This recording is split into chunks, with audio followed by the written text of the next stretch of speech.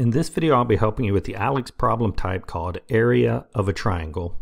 We're asked to find the area of the triangle and to include the correct units. And we'll start by recalling the formula for the area of a triangle, that it is 1/2 the length of the base times the height of the triangle. So we need to plug in two values. We need to plug in the base and the height. So looking at this example, we can substitute area equals 1/2. The base is the bottom of the triangle. So here 5 centimeters.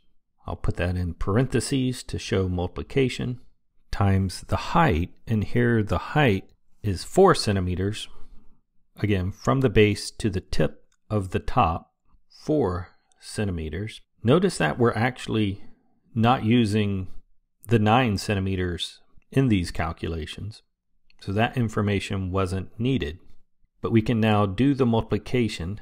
Looking at the numbers, 1/2 times 5 times 4.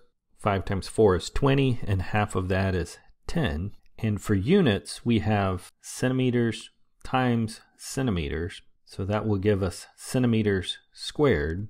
And that's what we would expect. Since we're looking for area, we would expect square units. So our area is 10 centimeters squared.